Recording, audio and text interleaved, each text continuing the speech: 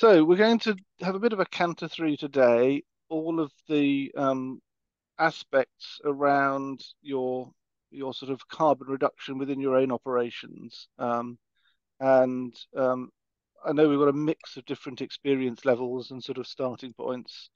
So do please put things in the chat if you've got any questions as we go, or if I'm completely losing you, do just interrupt. I think Alex is going to try and keep an eye on the chat and on any hands that go up. So if I miss it, she can nudge me, and we'll try and cover things as we go. So this is really part of a sort of wider piece around the role of museums in sort of helping move towards a more sustainable future. And because, of course, in fact, some of the most powerful things you can do are around raising awareness and supporting others in their own sort of journeys. But today is very much about your own operations. So we will be focusing entirely on just that one bit today. And then within this program, there's some other sessions that may be relevant to you, covering other aspects of sort of the role of museums. So it is going to be a bit left-brained, I'm afraid. So brace yourselves. There's going to be some numbers. But if I get too technical and it's just sort of leaving you cold, then stick your hand up and we'll try and make sure that we keep it relevant and useful to you. So before we sort of launch into the specifics, what I'd like to do is just sort of get you to have a little think about where the management of your organization is centered, and the decisions that you make on a day-to-day basis. And for most of us, the dominant decision-making thing is, can we afford it? Have we got the money? Is it in the budget? And that drives a lot of the decision-making that we're taking. And if in terms of how you make sure that you're on budget, you probably have some sort of process to keep an eye on that on a fairly regular basis. I think it would be quite unusual for an organization to run its finances on the basis of waiting until the end of the year, seeing what's left in the pot, and then sort of 18 months later deciding whether it went well or not. That would be a fairly inefficient way of trying to manage your finances, I think. And in terms of decision making on what spend you can afford, often in organizations there's a hierarchy of authority that is not up to everybody just to spend whatever they want. They have to get approvals. There has to be checked against the budgets, and if you overspend, there's some consequences. So in all of that, most organizations spend really quite a lot of time thinking about how much they've got, what they're spending, forecasting future budgets, thinking about what they can afford, making difficult decisions about what to spend money on and what not to spend money on. And that's really quite a major part of the role of most people managing any organization, really. So if you then think about your carbon emissions in relation to that, how much time do you spend thinking about what your carbon emissions were over the last month or year? And when you're making a decision about buying something or I mean, traveling somewhere, for example, do you think about what the carbon impact of that as well as what the financial cost is? And do you think, well, can we actually afford to be using up that carbon? Where does that fit against our targets of reducing our carbon and our budget for reducing our carbon? And this is something that's going on. I mean, it's going on right across the business sector. There's a whole new breed of people whose job it is to do carbon accounting and to try and embed decision making in organizations to think about carbon impact alongside the financial impact. Because until you start to manage your carbon emissions, then any form of target setting or any form of goals you want to set about your future carbon emissions are not really connected to the actions you're taking today. So that's just a little sort of thing to start thinking about at the beginning of this session. A lot of what we're talking about here is a bit akin to starting to think about your finances and the way in which you count your money and track it and manage it and make decisions to stay within budget. All the same things are going to apply to the way that we work around carbon. So that's just a bit of background. What we're going to do today is two sessions. The first session will take us through till probably just a little bit after 11. Then we'll take a 5-minute break because I'll certainly need a coffee by then. And then we'll launch into the second half. And broadly speaking, the session is divided into the first half is about all the things to do with measuring, tracking, and the things you want to track. And if you get really excited about it, then there's another session later in the program all about the way in which you can track carbon and what tools you can use to do that, which is a bit more of a deep dive into the tools. Today we'll be thinking about what you want to track and why. And then the second half of the session is about what you can, what are the things you can, what tools have you got, what levers can you pull to actually affect the outcome, and the things that you can start to implement, practically speaking, from the relatively simple through to the more involved. So that's what we're going to be talking through. I'll pause for questions at the end of the first session, and then there should be some time for questions at the end. But if you've got a burning issue you want to raise, then raise your hand or put it in the chat, and Alex will try and draw my attention to it somehow, probably by gesticulating wildly or interrupting me. So some basic principles. It shouldn't get too scary, but what we're actually looking to do is to think about a sort of a cycle that we're working through, where we're going to measure what's happening, we're going to decide which things are important, look at the things that might help us with that, which may involve actually coming up with some new ideas. We're going to do some numbers, make a plan, and then importantly, we're going to monitor whether we're working to plan, whether it's actually working. So we're back to measure again. And that cycle is something that we need to be doing probably on a sort of annual cycle basis. Some people do like a 5-year plan. So for example, a lot of the councils have now got these rolling 5-year plans.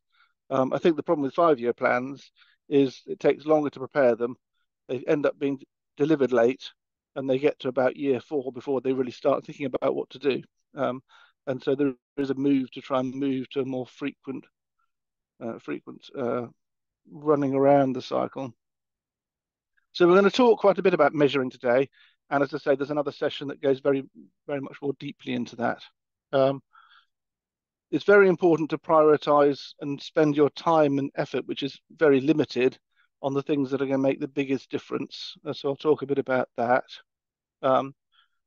Looking into all the options, there's a real tendency that I see repeatedly coming up, where people have decided that what they need is a heat pump, for example, and then they're going out and saying to people, what heat pump can we have? They haven't actually sat down and thought through if that's the best use of their resources and money. Maybe there's other things they could be doing. Rather than jumping to a conclusion, you do need to spend the time to actually explore what are the best options. And I mean, even if we just think of the people on this session today, each of you got some very different challenges. I mean, the country and Eastern building is a lovely building, but it's got some very specific challenges of its own around this area. So although it's good to look at what others are doing, you need to think very carefully about the specifics of your own situation, because it may well be that you're trying to solve a problem that's different from a solution that worked for somebody else. I'm afraid you do need to do some maths. It's something that comes up very often in the sort of area I work in, that about people say things like, well, what's the point in us doing anything because of China? Well, you need to think of the world as being a bit like the camel with all the straw on its back. the fact that someone else is putting straw on doesn't make any difference that your straws that you put on are continuing to add to the burden on the beast. So it is genuinely a case where everything you can contribute does actually make a difference to the pile that we're creating of the problem. We need to plan, and as I've talked about before, we want to be able to make a plan and implement it, and then we want to monitor it and track progress, and if things aren't working, change direction and so on. And this cycle of sort of measuring, analysing, and acting is a sort of a continuous thing that we need to start to get into the habit of, exactly as we do already when it comes to money and budgets and so on.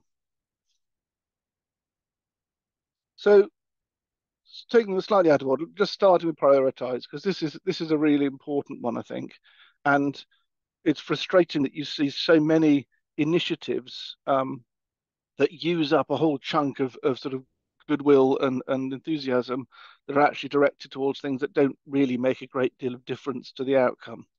And in terms of that, it's not so much don't sweat the small stuff, because actually, as I've said, everything counts.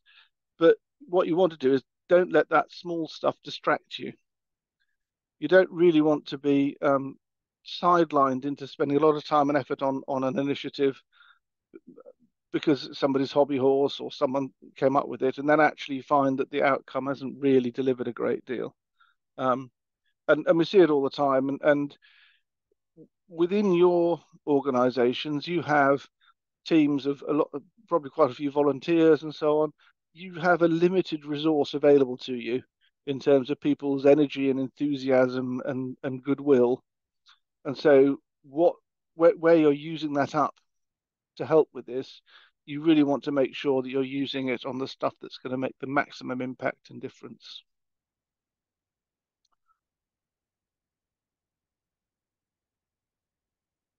So let's dive into some of the sort of techie detail a bit on this. When we're talking about carbon emissions, we use the term carbon emissions as a sort of a shorthand for all the greenhouse gases in the form of their sort of equivalent carbon dioxide amount. So within that, we're sort of trying to then think about a number we can use that gives a broad equivalency across everything. So if, for example, you're talking about a gas boiler, then you're emitting a good chunk of CO2, but you're also emitting some unburnt methane. And we want to be able to use one number. So we just conglomerate that into carbon dioxide equivalent. And I'll talk a bit more about that. Net zero. Again, this is a term that gets bandied around a lot. If you go back 5 years, you'd find quite a lot of people were talking about carbon neutral. And carbon neutral has sort of been moved to one side because it was a sort of a measure that enabled big organizations to offset their pollution by doing stuff that may or may not have done any good, and using carbon offsets, and it became sort of a cause of a lot of greenwashing, really. So over the last sort of 10 years or so, the international standard has been very rapidly developed, actually, for net zero as a metric. And there is a whole lot of paperwork you can dive into that will go into all the detail about the specifics of that standard, like any form of sort of international standard. It's very wordy, but it's very specific and quite legalistic. But fundamentally, what it's saying is you draw a box around your organization, which if you're just running one museum is relatively easy to do. If you're a large conglomerate multinational, it gets a bit more tricky. And what you're aiming to do is to have no net carbon coming out of that box. That's where you get to net zero. You can use some offsetting, ideally use offsetting under your own control. So rather than paying some money to somebody to say they planted a forest in Nicaragua, you would be doing something directly which you're under control of. And within that, there are what they call these 3 scopes of emissions. And we'll be focusing on thinking about these in your organization's terms. So scope one, this is effectively emissions that come out of your own facility. So it's carbon dioxide that's being churned out by your own facility, which typically will be, if you've got a gas boiler or an oil boiler, or if you've got a car or a van that you own that you run, that's emissions that are directly coming out of your organization. There are also, as I mentioned before, some fugitive emissions. So, for example, if you use a gas hob, something like 1.3% of the gas comes out unburnt as methane, and that's more than 30% of the greenhouse gas emissions of a gas hob. So when you're using a gas hob, it's not just the direct carbon dioxide you're producing, you're also emitting methane. So that's the thing to think about. But within that, the typical things would be looking at your gas bills, looking at your fuel bills if you run any vehicles. When you use gas, just so that you're aware of that, obviously directly there's some methane emissions, but also the gas you are burning has come all the way from, in our case, the North Sea, and along the way there's been some methane emissions and things. And so there's a slight blurring of the lines there, because when you use the standard numbers for converting a kilowatt hour of gas into carbon dioxide equivalent, actually that includes all of the upstream emissions and so on. They build all that in. So that, strictly speaking, you could argue that's not really scope one. It's scope two, because scope two is indirect emissions. This is energy you use on site, but where the emissions are somewhere else, which is basically electricity. Practically speaking, for everybody, that's just your electricity. I mean, there are some peculiarities. So if you're on a heat network, for example, that might be scope two. And scope one and two, those are the easy ones to measure, because basically you look at your bills, you do a very simple sum, and you can work out what your emissions have been. And for a lot of organizations, this is the things that they were doing and focusing on. And a lot, even if you go back 10 years, a lot of organizations were reporting on their scope one and two emissions. The problem with this, of course, is that these are the things that are directly inside your organization, and it's very easy to avoid responsibility for some of those simply by getting somebody else to do stuff for you. And there was a lot of toing and froing and debate, probably 10 plus years ago now, in terms of the standards of what you count towards your emissions in order to sorry, Alex, is there someone in the lobby waiting to come in? I think Matthew's. I don't know. Can I admit him? So try pressing that button and see if that Sorry, I lets can't Matthew in. get to it. Yeah, could you admit him? Thank you. I've tried pressing the button. I don't know if I have the authority. It hasn't appeared on my screen, but it looked like he was trying to get in.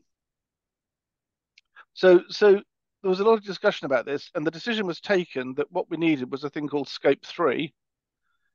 And scope 3 is very, very broad. Basically, it's the emissions that are caused by all the things that you buy and all the things that you do and sell.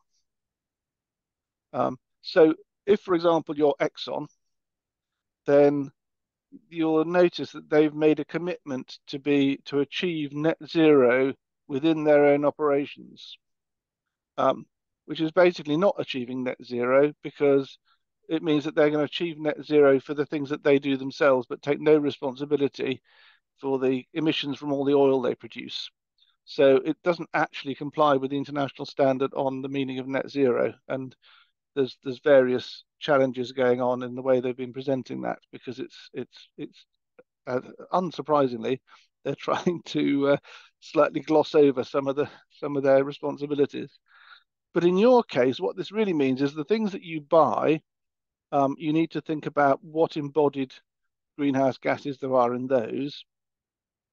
And I mean, one of the things it includes, for example, is the travel of people coming to visit your museum.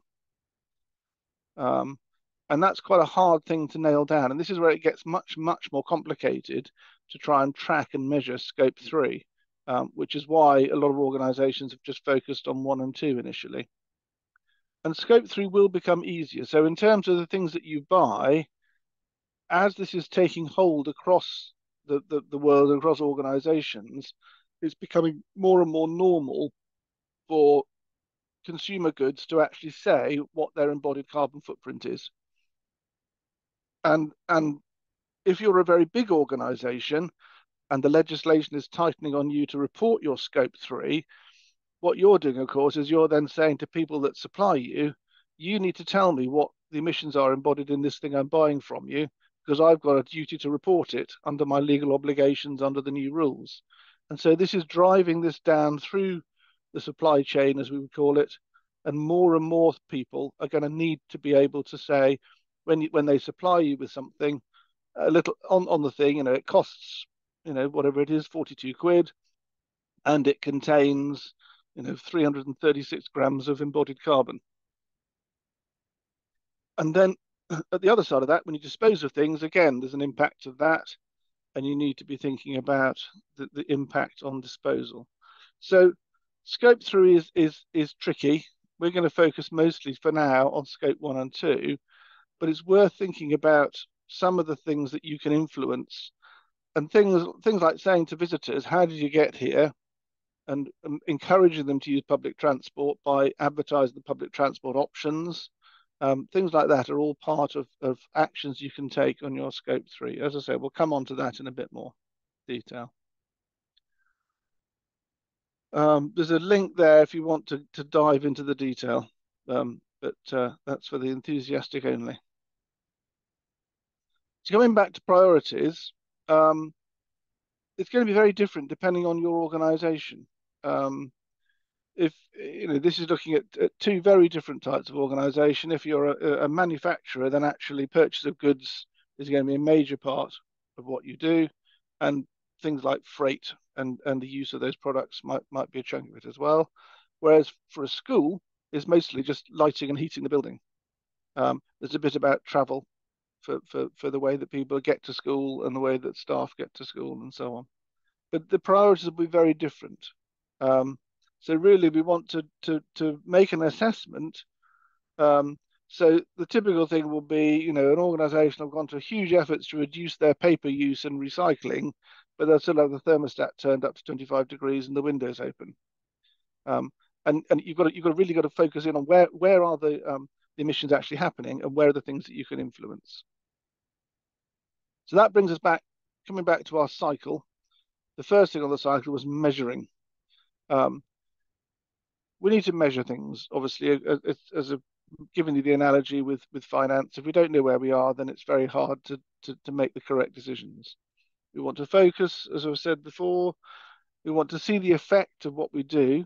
So actually measuring today and then measuring tomorrow and seeing if the things we've done have made a difference is quite important.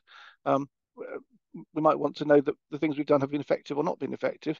But even if they've been effective, it's nice to know that it's worked, and it's nice to tell people and encourage them. That little graphic there, that's I don't know if you've seen some of these. They did some research on these sort of speed camera, little speed signs that flash up. And they found that if it flashed up with an angry face if you were over the speed limit, or a happy face if you were under, that was many times more effective than if it just told you what your speed was and flashed at you. We're hardwired to feel uncomfortable if someone's looking unhappily at us, and more comfortable if they're looking happily at us. But yeah, so feeding back is important, and sustaining that progress. One of the other thing about it is what you want to do is to be able to see that each period you're making an improvement on the previous one. Sometimes it's a bit akin to sort of if you're trying to lose weight. You need to be able to continue the process and continue to make progress downwards. And I like to remind people about the Peter Drucker's thing about what gets measured gets managed. The thing about that is that's very often misquoted. People tend to quote it on the basis of what gets measured gets managed. That's a good thing, whereas actually what Peter Drucker the point he was trying to make was, what gets measured gets managed. So you need to be really careful about what you measure, because if you're measuring the wrong things, you'll be managing the wrong things, and you won't get the outcomes that you like. And this is particularly true in this space. You want to make sure that you're measuring the stuff that matters, and put your effort and hard work into improving on those. So coming back to our scopes, I think for all of you that are here, the thing that's going to be the main thing is going to be to focus really in on scopes 1 and 2. But there are a few things in scope 3 that might be worth putting some effort into. And you'll need to just have a quick assessment and try and, again, think about priorities, think about focusing on the things that are going to make a difference.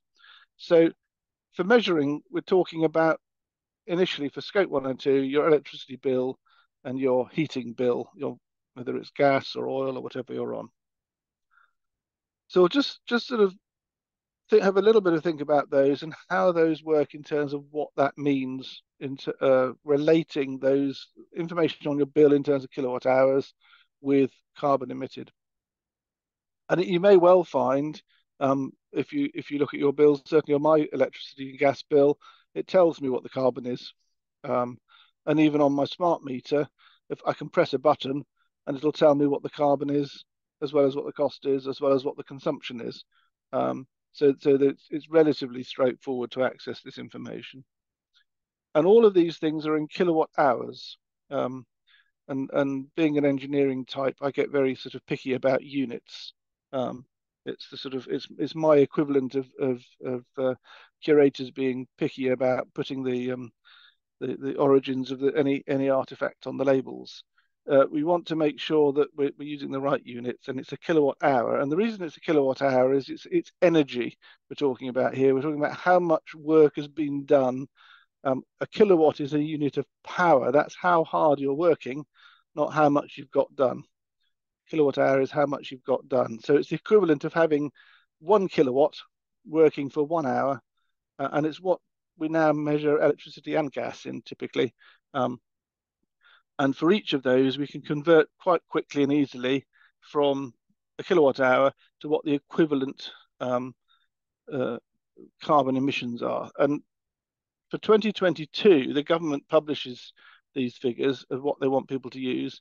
And for 2022, they've said that mains gas is 182 grams per kilowatt hour. That really doesn't change much because gas is gas. It has changed slightly because they did a slight reassessment of some of the emissions associated with getting the gas out of the ground and through the pipes to your building. Mains electricity for 2022, they're using 193 grams per kilowatt hour. But actually, mains electricity is much more complicated because it varies all the time depending on what mix of generation is going on to the grid. So we'll talk a bit about that. But if you're looking historically at last year's numbers, those are the right numbers to use just to assess the carbon impact.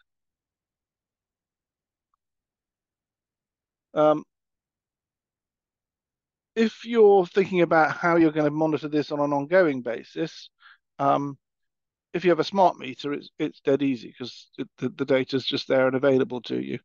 If you're a larger user of electricity, you'll be already on half-hourly metering, and your energy supplier can provide you with half-hourly data that will tell you how much you've used every half hour for electricity. Gas, you may find you've only got monthly data if you're on an older meter or whenever it was read. And actually, the other thing you may find, which is the bane of my life, is you ask people for their gas consumption, you get a set of data, and it says they've used exactly the same amount of gas every quarter for the last 3 years. And you say, well, when did you actually last have your meter read? And then suddenly there's a big adjustment up or down because actually nobody reads the meter, and eventually the meter reader comes out every 2 years or so. And in the meantime, they've had estimated bills. So actually, you've got no visibility at all. But you really want to try and get as much visibility as you can, because then you can start to look at what the trends are around your energy use, and you can start actually to make some gains relatively quickly. So, for example, this is a data set from an organisation I was looking at earlier in the year, and they have half-hourly data which they've never looked at. So I pulled up some of the half-hourly data and had a look at it, and immediately I was slightly struck by some slightly weird things going on. I don't know if you can see on there, but this is a period of about 2 weeks, I think. And on a couple of days, there's a very noticeable sudden spike in electricity use at sort of lunchtime-ish, and then it drops a bit and carries on, and it runs through until sometime the next day it sort of drops down again. Um, and any thoughts about what that might be?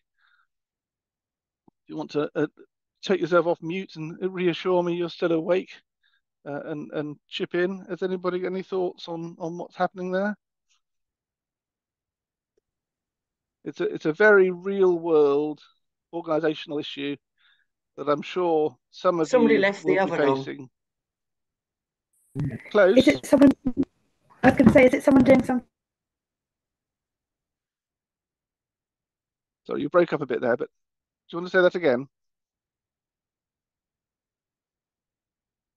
Is it the staff doing something at lunchtime?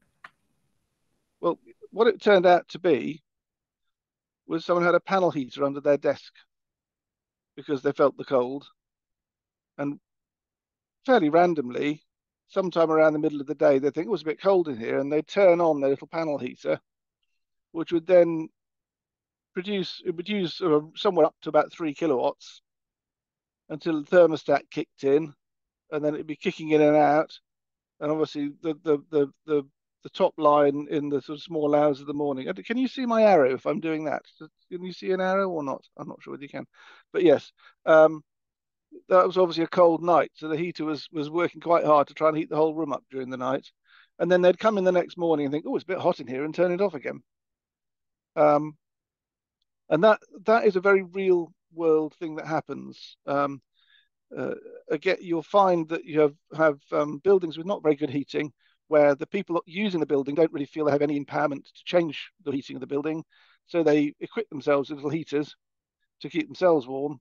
And then they're not very good remembering to turn them on off. So just as a sort of a quick example of the sort of thing that happens, your gas use can be harder to manage because a lot of buildings are still on old meters that only basically you can get a reading every, even if you went to the effort of going and reading the meter every day, that's a lot of work to do. And then you're only seeing a period. But you can if you've got reliable periodic meter readings, you can interpret information from them, and it can be of use. So, for example, this is an example of it's actually a sort of town hall stroke museum stroke pizza restaurant, that very common combination that we see all the time. And this is their gas use. Some of it's estimated, but some of it's real. And they decided to try turning all the thermostats down when they closed in December, because this is a museum that isn't open during December at all. So the green lines, that's the pizza restaurant's gas use, and that's where the estimated comes in, because we didn't have any sub-metering, so we had to estimate how much gas the pizza restaurant used, and it is quite a lot of gas because they have these amazing big Italian pizza ovens. And they wanted to see what the effect of that was. And so if you just look at the gas data, yes, the gas use went down in December. What we don't know is, was it just a very mild December? You also need to know the other very important bit of information was, what was the weather doing? Unfortunately, it's relatively easy to get a thing called degree days data, which tells you basically roughly what the temperatures were on average over that period. And you can see that actually you'd expected the December gas use to rise further, but it came down. So they did save some money in December. So you can use some of these tools to help you to assess the impact of any changes you're making. And with respect to electricity, I've just told you that it was 193 grams per kilowatt hour of CO2 is what's in the reporting guide. Actually, the grid intensity average for 2022 is 157. Why they use 193 for reporting, I haven't quite got to the bottom of. But anyway, and the really important thing is that the intensity of carbon intensity of grid electricity is coming down quite rapidly. So if you look at the little graph to the bottom left-hand side, this is blue line is electricity carbon. So you can see that back in 2010, we were up at sort of 500. As I say, last year we're down at 157. And by 2030 odd, we'll be down at probably 40 odd. And then the decline slightly slower after that, because this period here is basically when we've been building a lot of offshore wind. And that's why the carbon grid has become so decarbonised. And you will see that in various debates that are going around COP at the moment, that the UK government is saying, well, it's all right for us to sign lots of new oil and gas licenses because we're world leaders in decarbonisation. And it's slightly disingenuous because actually we've had some very easy pickings. We have amazing wind resource, way better than almost anywhere else in the world. When I used to be a wind developer, we did a piece of analysis to look at where in the world should we be developing wind. And the windiest places are the UK, Patagonia, and Somalia. So we felt that staying in the UK seemed like quite a good decision. And on the right-hand side, the other point about the carbon on electricity is it actually moves around just during the day and from day to day. So this is I just picked 4 fairly random days from this year without a great deal of thought. So what have I got? I've got the blue line is the 25th of November, so that's quite a recent one. The orange line is the 17th of November, and then I've got some from earlier in the year. So the grey line was back in April, and the yellow line was in February. And it's probably a bit. You're waving your hand at me, Sally. You've got a question? Do you want to ask it? Yeah, it's a bit of a general question though, so I was going to wait till you finished your sentence or Oh, well, thing. that's all right. I probably can't Okay, remember where I was I going have with that sentence realised. anyway. Okay, well, I am trying very hard to concentrate on what you say, but I keep looking at this and thinking I don't really understand this slide. So I wonder if I could Right. ask you a really simple question about Yes, it. please do. Yes. So the title of the slide is measuring. Yes. But this is measuring for. See, I have to say So I've lost it with that's this fine. slide. So what we're talking about here is Average measuring carbon the carbon intensity, intensity of your electricity. So your electricity and that's is in measured, British yeah, households, in is British it? households. So your measurement of electricity is kilowatt hours, but you've got to turn that into Yes. the equivalent to carbon dioxide emissions. Right. So if you look at what happened last year, so for last year, for 2022, you can look at your electricity bills and it'll say your electricity bill added up to, say, 3,000 kilowatt hours. And then you want to know, what does that mean in terms of carbon?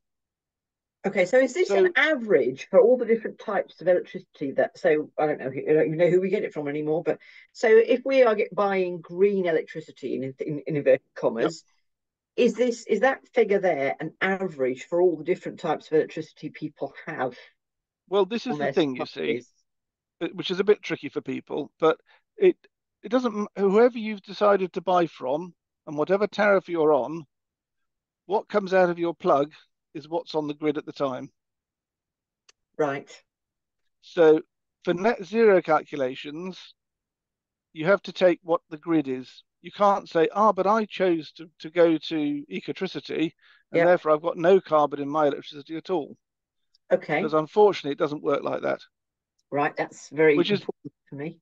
which is not to say that it's not a good idea to use a green tariff, because by using a green tariff, what you're doing is you're putting your money into the organizations that are investing in low carbon electricity. I've got more questions. Yep.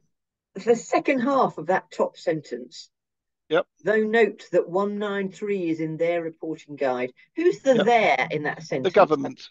Government. It's the big they with a capital T, the government, the people that are monitoring our call right now. I still don't really understand though what's the Yeah, significance of. So the first figure, the 157, whose figure is that? that's from the grid. That's from National Grid, So and it is National Grid, the the organisation accumulation. National Yep, Grid yep, say it's 157, yep. but the government says it's 193. Is that what you're Yes, saying and there? one of the reasons they're a bit different is the government need to report the number that will be used by everybody for their formal reporting before you get to the end of the year, because people report quarterly. So the 193 will be the government saying what's a safe number to use, that if everybody uses it, that will be a reasonable estimate of what electricity will look like.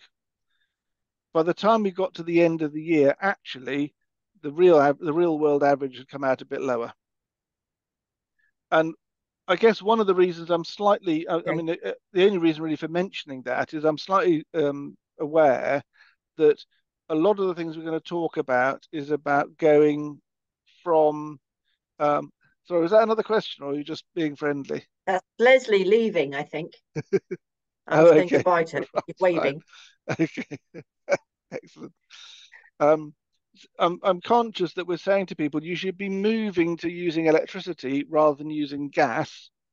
And it wouldn't be an unfair question to say, but if gas is 182 grams per kilowatt hour and electricity is 193, why are we doing that? And firstly, actually 193 is a bit of a high number. But secondly, very importantly, that little graph on the bottom left-hand side is showing that it's because electricity is coming down fast. And so by moving away from using gas and oil and moving towards using electricity, we are effectively hitching our wagon to the national grid's decarbonisation work, and we will get the gradual reduction and elimination of carbon from anything that's electrical powered. So that's quite important. Um, and the graph on the right, the importance of that is that not all days are the same, and not all times of day are the same. And it is generally true, but not always, that electricity is lower carbon in the middle of the night. And what I was just going to bring out from that graph is also to make the point that this is the carbon is quite weather dependent. So that 17th of November, which is a little while back to cast your mind back, but it was a period when we had high pressure, nice sunshine, and no wind. And because we had no wind, the national grid were having to run the gas power stations to keep the electricity going, and that boosts the carbon content of the electricity because we're having to rely on gas. Whereas in back in April, the grey line, that was a nice windy period, and we weren't having to burn hardly any gas at all. So that gave us nice clean electricity.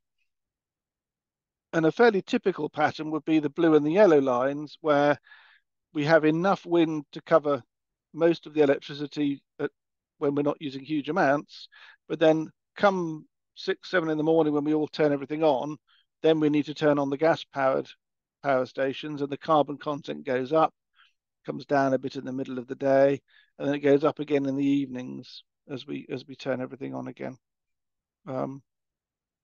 And that's sometimes can be a useful thing to bear in mind, because we can make use of that, and I'll talk a bit about that later on, because if we can use electricity in the middle of the night rather than using it during peak periods, then it is actually lower carbon electricity,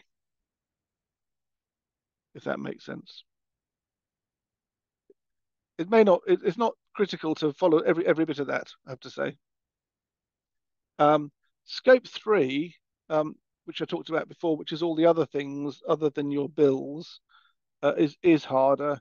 And we are going to go into this in a bit more detail in one of the later sessions to look at the ways and the tools you can use to measure these.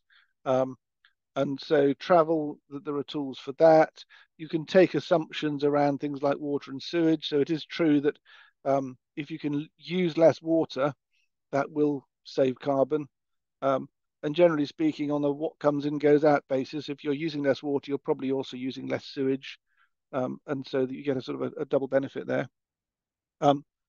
If you're using a commercial waste collector, actually they're under a legal obligation to tell you what the carbon impact is of your waste, and that will enable you to put some numbers to your recycling, but versus your what goes to landfill.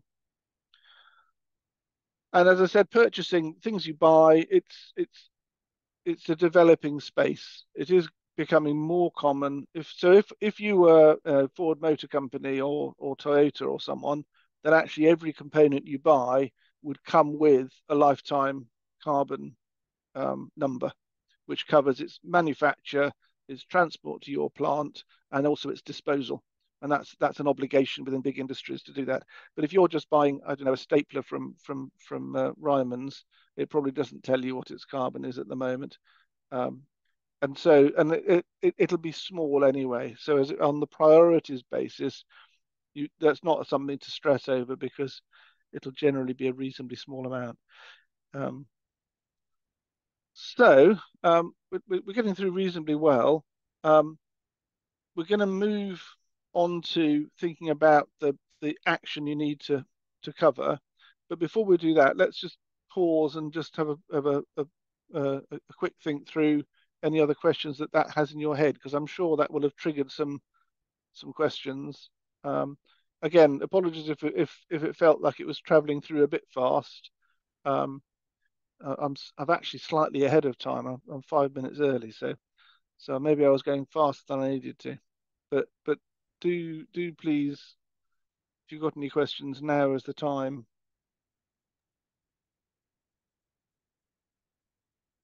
I was only going to say that I'd forgotten this is being recorded, so I'm not really sure whether I'm supposed to chat or not. But you've asked me, so I'm going to go now.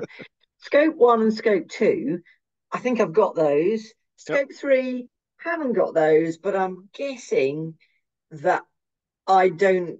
I mean, I need to know vaguely what they are, but they're things that other people are going to have to monitor and sort out rather than me. Is that right? Is that Scope 3?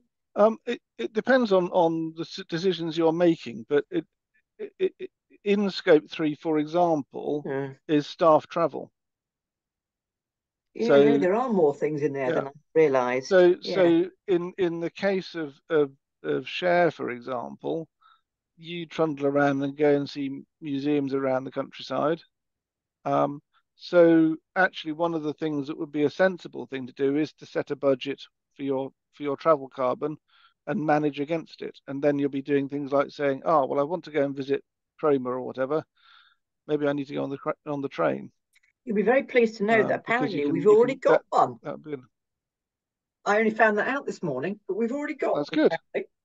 Excellent. Yeah. Well, having one is good. Being aware of it and knowing where you are against the budget would be even better. But yeah. So that it's different for different organisations. I wouldn't have thought that Country and Eastern have a lot of staff travel. But if you're thinking about your wider activities, well, I think I'm probably the worst for staff travel. Well, but I think on some of the projects, we're doing sort of overseas travel. Yeah. So there are occasional flights to India. Yeah. Yeah. And can you hear us okay? Yeah, you're slightly crackly. You're slightly Daleki, but we can sort of make out what you're saying. But in terms of your business, then occasional travel to India is an essential part of your business. So that's necessary. But what you might want to be looking at is ways in which you can mitigate the carbon from that, and that's really where you get down to things where the only choice is some offsetting, and then you need to be looking at making sure that offsetting is real and credible, and that's a whole nother topic that we could go into, but that's not for today. But that is a what we have done over the last 3 years since COVID is place more of our orders for the museum shop by sending images over the internet and getting them to send photographs back, and that's had a significant effect actually, because we were probably spending £4,000 or £5,000 on airfares and so forth, and that's been reduced pretty much to zero. But having said that, one's still got to make a trip every now and then. Yeah. But on the other side of the coin, we have the work that we do on the museum side, where we're just embarking on a new project in the Himalayas, and that's definitely going to require the people go there. There we have a network of people working on the project, some of which are resident in I was India. going to say, a lot of the team on that project are actually quite local to Himachal, aren't they, Pradesh? So that's been quite good for us to look at, say, that the travel costs are less for that, or the travel, impact is less for that, because people will be working quite local to it. Yeah, that's interesting. And generally speaking, a lot of what we're talking about here, where you're effectively saving energy and saving carbon, you're saving money as well. We're going to come on to some of the things you might want to do, which will cost some money to set them up. But once you've done them, they will also then be reducing your running costs and saving money. So it's the things should be quite well aligned. And I think I spent the first part of my career traveling all over the world without even thinking twice about it. And some of it's just being a bit more aware of it and thinking about the alternatives. But there will still be some need for travel, undoubtedly. And I think the other thing that around this whole space, which is important, is that I mean, again, absolutely akin to managing your finances. I mean, one of the ways of managing your finances is you just feel really guilty about spending any money ever, and you just hope that it'll be fine. And quite a lot of people actually run their personal finances on exactly that basis. Well, I ought to be able to afford this, so I'll buy it. Oh, well, I feel guilty about having bought it now. But that's not really a very rational way to manage something. And the whole point about having properly thought through budgets is that then if you've looked at it and you said, well, we need to do 3 flights to India this year, and that's in the budget, that's fine. You don't feel guilty about it because it's essential to running your organization. And you've taken that decision because that's the right decision for you. And if you said, well, previously we were doing 8 flights to India, but now by using getting more samples sent backwards and forwards and doing more on photographs and so on, we managed to cut that. That's great. And that you can have feel that you've achieved something there. But it shouldn't be a thing where it's starting to load people with guilt about the fact that they have to drive to work. That's not really the point of it. What it might do is it might be a thing that you can encourage people to think about whether there are alternatives, so that if instead of driving to work they do a car share, or if instead of driving they use the bus, then you want to make sure they feel that they've actually achieved something from that. And if you're measuring the carbon from people traveling to and from work, and you're tracking it, and you can say, look, isn't it great, we've actually achieved something, that can have a big impact. I did a job for an organization based out in Virginia, and they actually have moved offices so that they're at a transport hub, and they have a reward scheme for all their staff, and effectively they track the staff commuting, and a whole load of their staff who would always have driven, just because that's what you do in America. You go out your front door, you get in your car and you drive and you get out at work.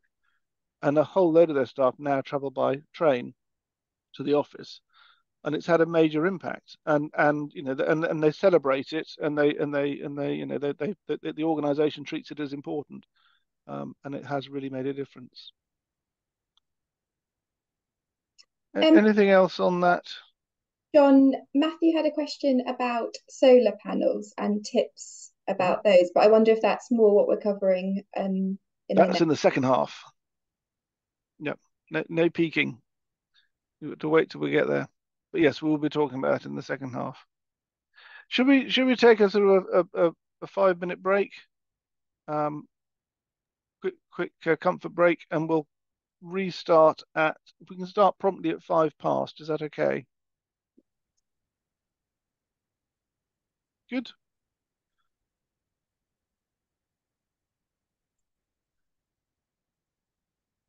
We crash on. Okay, good. Well, welcome back, everybody. So we've talked a lot about the numbers and how we try and sort of assess our carbon, but obviously what we really want to do is do something about it. And I'm going to talk about 3 areas, some in more detail than others, about things that we can do to change the path we're on to reduce our carbon into the future. So we touched on this before, talking to this question that Sally raised about some of the things that are organizational.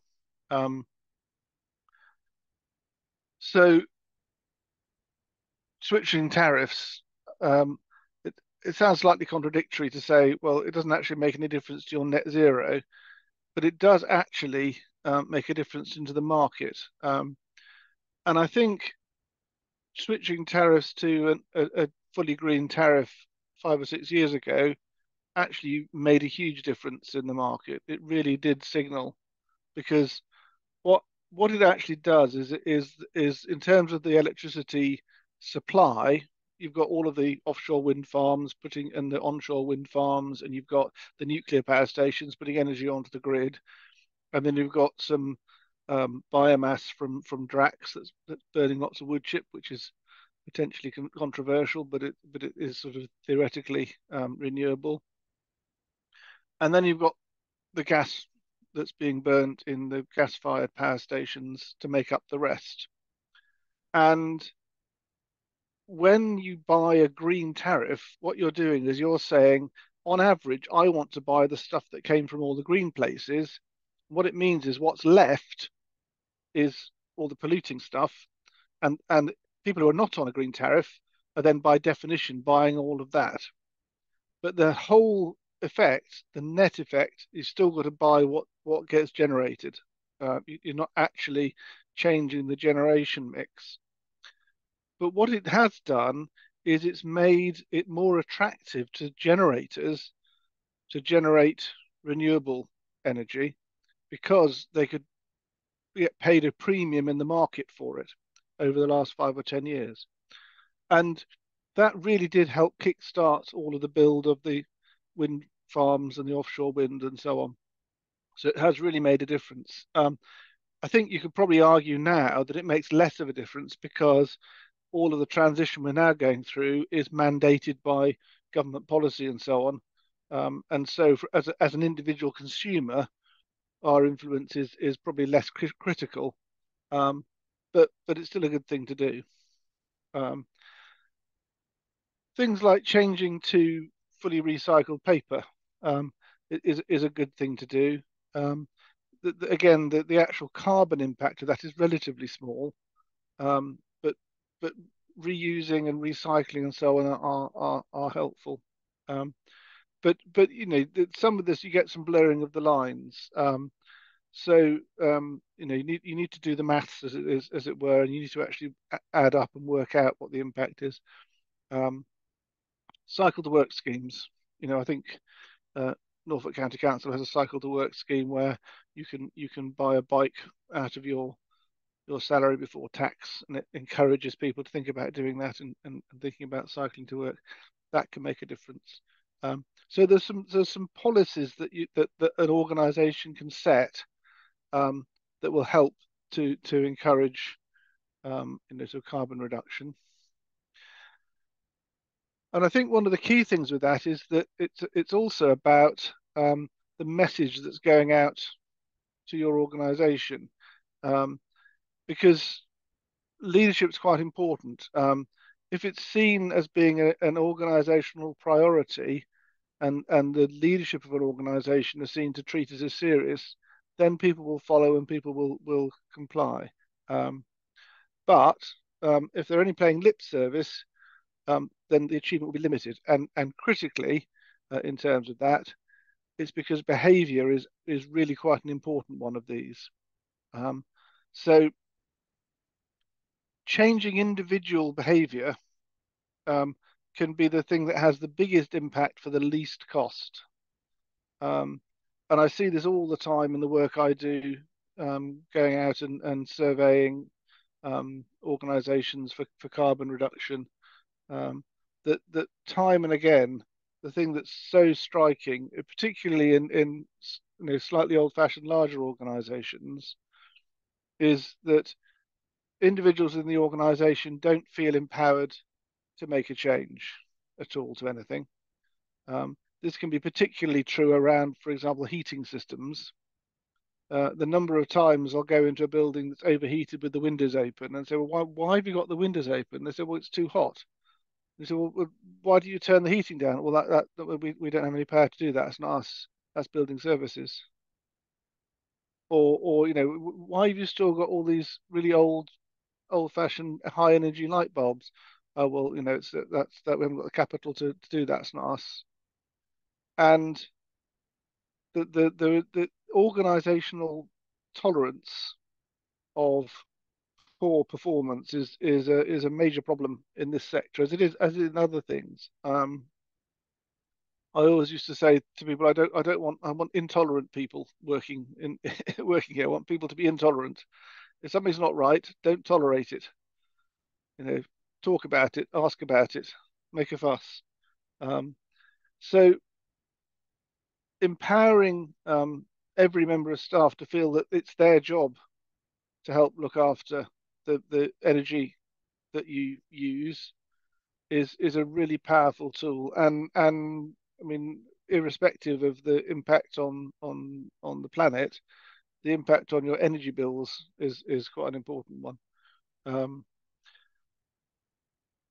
And in terms of your sort of organization, one of the things you might want to think about also is behavior of visitors and thinking about nudging visitors. So things like encouraging them to use public transport by putting that on your website. We went to do a thing at a museum in the Midlands recently. And so I just hopped onto their website to see how to find them. And there was lengthy descriptions of how to get there by air. There was a detailed explanation of how to reach them from all the various motorway junctions. It didn't say anything at all about whether there was any bus service or by train or any of those things at all.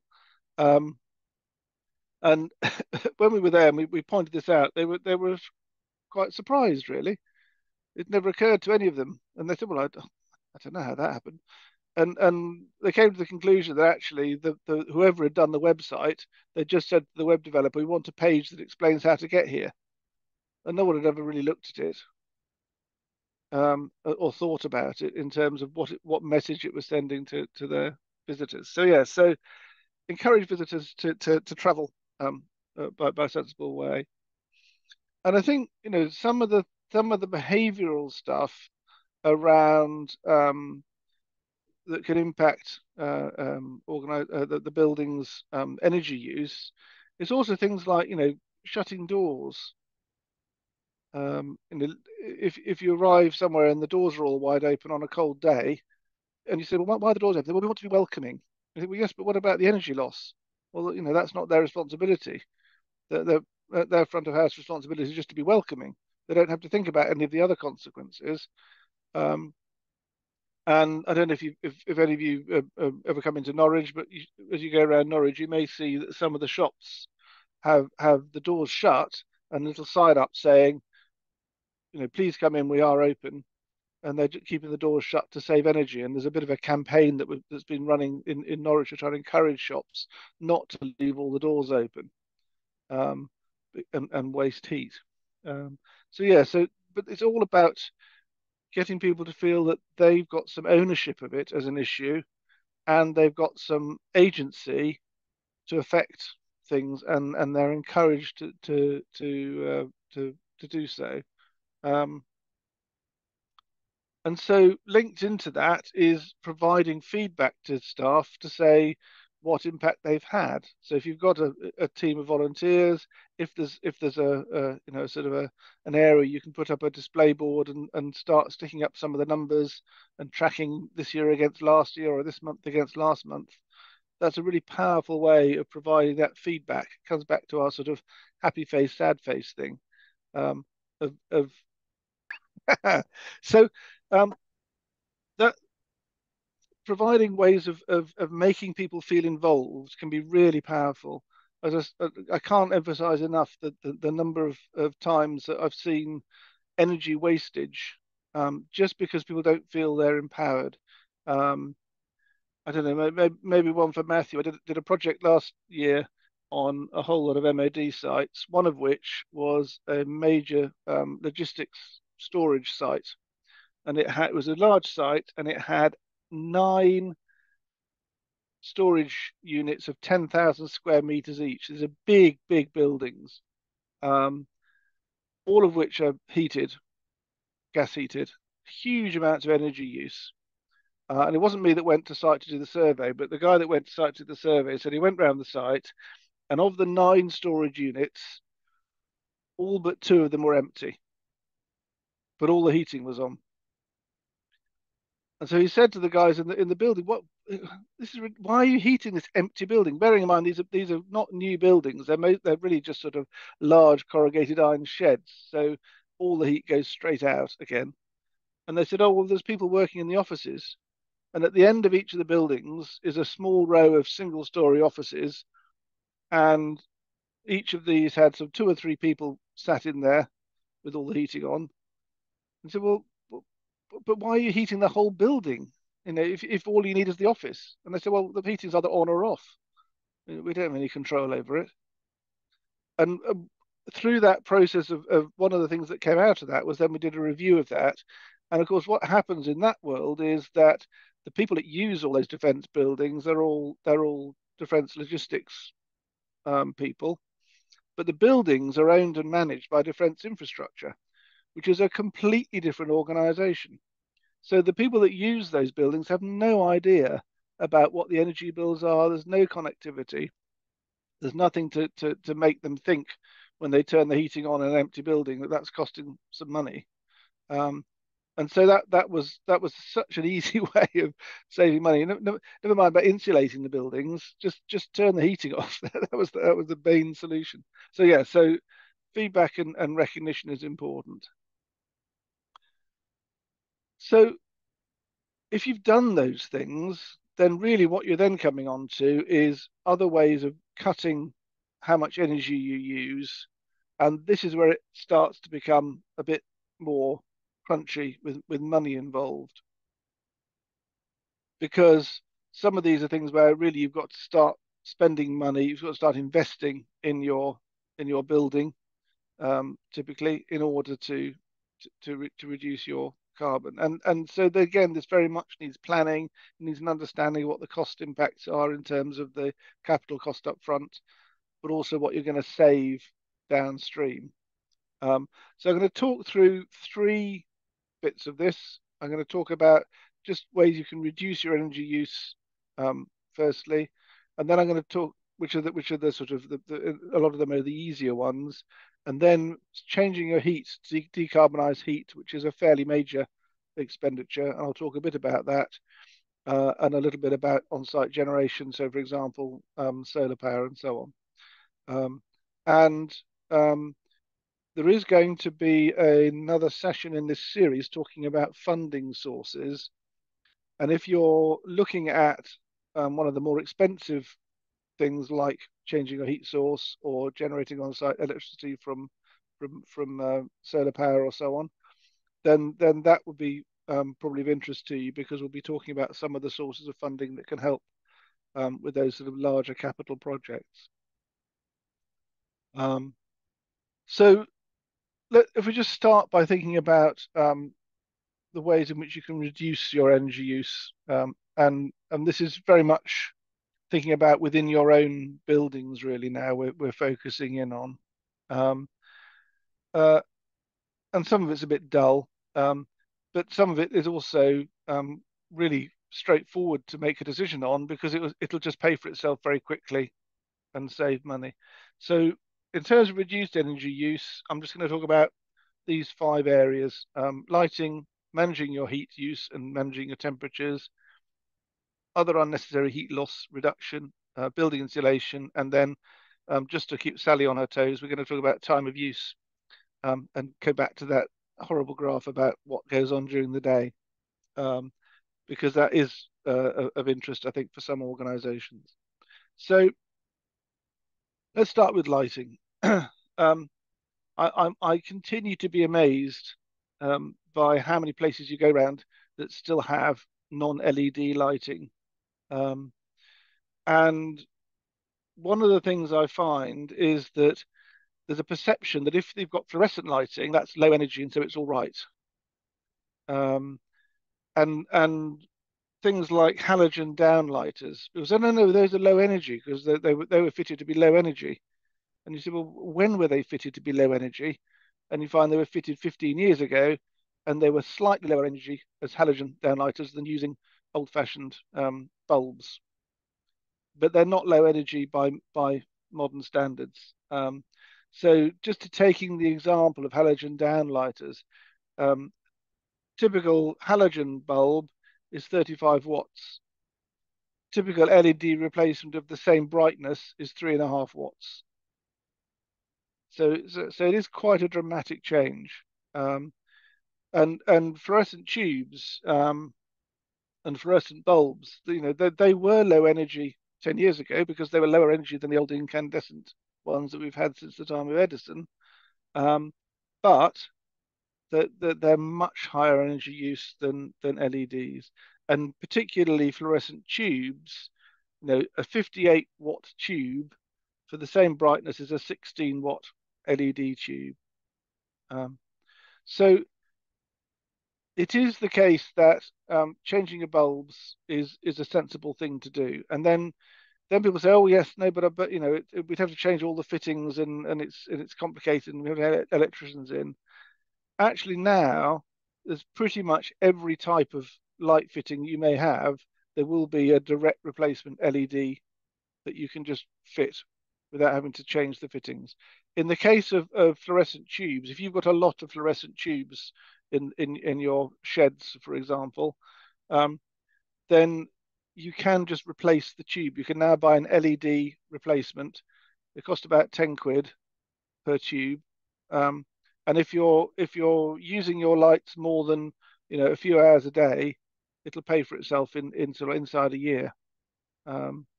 So, but there's but organisations have all sorts of reasons for not doing it. One of the things I do is I'm involved in a sailing yard on the Broads. They have a whole shed full of fluorescent tubes. I've explained to them that because they're on all the time, every day from 8 in the morning till 8 at night, all year round. I've explained to them the payback on changing the tubes is about, for them, it's about 4 months. And the trustees at the last meeting have decided not to do it because they didn't have any capital budget. And the other thing was that the yard manager pointed out she just bought some spare tubes, and it would be a shame not to use them. So yeah, Sally. I'm going to have to ask the ignorant person's question here, because when I look at a light bulb, I have no idea if it's incandescent, halogen, or LED. I'm just wondering, all those pictures on the right-hand slide, what are they all, so that it will help me try and identify them? I mean, that one at the very bottom with the finger stick tubes, I recognise that because that, I think, is an early version of a low energy light bulb. Yep, it's a fluorescent. The rest of them, I really have no idea. It's very easy to tell. Touch it. Is it? Yeah, touch it. If it's hot, change it. Because that's what the efficiency is. They're both producing the same amount of light, but the reason why an LED is so much more efficient is it doesn't produce heat. It just produces light. Right. So all of the others produce heat. That's very useful. Thank you very much. Because if it's an incandescent one, don't just grab it because it'll burn your fingers. But Yeah. it's like a slight sort of health and safety warning. But if you even a fluorescent tube, if you put your hand up to it and feel it, it's quite warm. Because it is a lot more efficient than an incandescent light was, but it's still relatively expensive to run compared with an LED. So my other question is then, all those pictures on the right-hand side, are they all bad? Are any of them LEDs? Can you tell? No, so what you've got there is the first column is all the bad stuff. The second column is what you replace it with. And the fact that you can't really easily tell them apart is the point, that actually that you're just changing the bulb. Oh, so that one at the bottom with the finger-shaped ones, I thought was a good one. It's not. It's a bad one. That's an old fluorescent style bulb replacement, and typically that would be like an 11 watt. If it was a bright one, if it was equivalent to a 100-watt bulb, old school, in old money, that would be a 100-watt bulb. Right. And the LED will be sort of 6.5, 7. So there's a question from Country and Eastern, I think. South Asia collection at the top of the page. I got a question. I think what are the advantages? Yeah. We've changed most of our bulbs into LEDs, apart from the fluorescent tubes, which, on the basis of what you said, I think we'll go ahead and do. But one of the advantages of the LED, particularly also in a domestic situation, is that you don't get any fire risk. I noticed a number of electricians have said that with the old bulbs, because of the intensity of the heat, there was even a possibility of fire risk with those older ones. And certainly with the new LEDs, as you say, you can feel them. They're relatively cool and unlikely to cause any fire risk, particularly in recessed ceilings and so forth.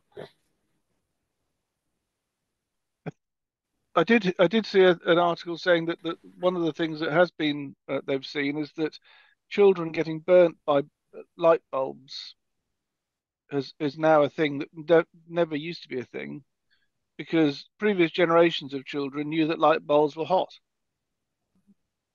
and now you have children going and visiting their grandparents' house, not realizing that light bulbs can be hot, and their grandparents have still got incandescent 60-watt bulbs. Yeah. So yeah. So yeah. I mean, and I think there was a lot of resistance to LED. Yeah.